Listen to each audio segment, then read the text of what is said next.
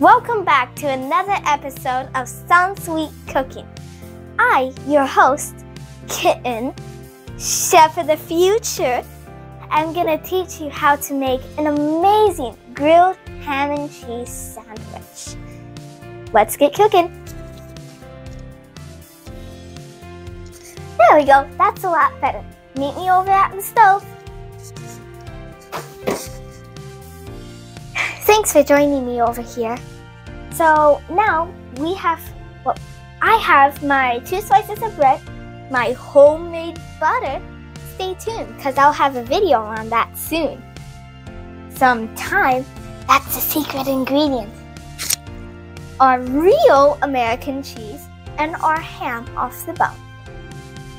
I'm here buttering my bread, and if you want, you can use margarine, but butter's the best choice. Oh, and if you want a little extra flavor, you can add garlic salt if you're a friend of garlic like me.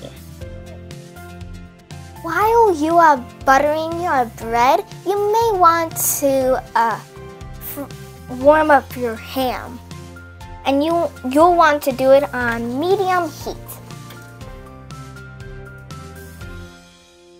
Because warm ham melts better to cheese than cold ham. You don't want to cook the ham, you just want to merely heat it up. So, in order to flip the ham to make sure the warming is even, I'll be using tongs, but I have to test them first. They work. And now to flip them.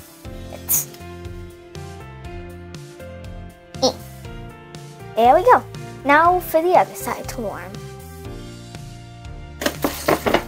When you think your ham is good, you can transfer it to your serving tray. And after you transfer it to your serving tray, you can get your other ingredients ready. First, you're gonna take your fully buttered bread, that's kind of a tongue twister, and put it butter side down in the pan. Then you want to put some cheese on, and for my secret ingredient, some thyme.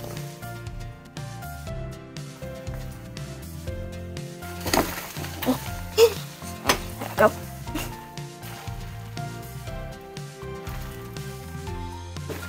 You want to let the cheese melt a bit. Now the cheese has melted a bit, time to add my ham. And fold it in half so it isn't falling off the bread. I mean the sandwich. Other piece of cheese. Bit more thyme. Let it melt a bit, and then the other piece of bread. Well, maybe we could add it on now. There we go. You're gonna learn how to flip your sandwich without actually flipping it. And I know that sounds kinda odd, but you can. So what you're gonna do is wedge your spatula underneath the first piece of bread, which is very stubborn. There we go. Take the pan, put it on top, and there you go. Ooh, that sizzle is satisfying. Follow me on all social media, please. It's all under the same name, SunSweetCooking.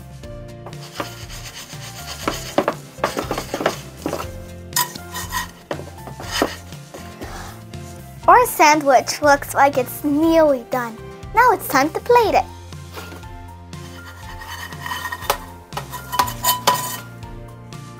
Don't forget to also turn off the heat. There we go.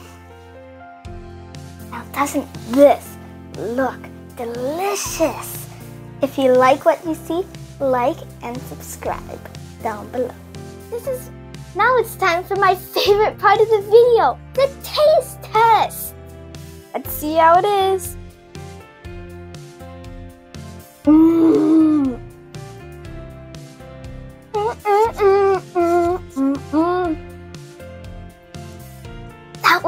Yum-malicious!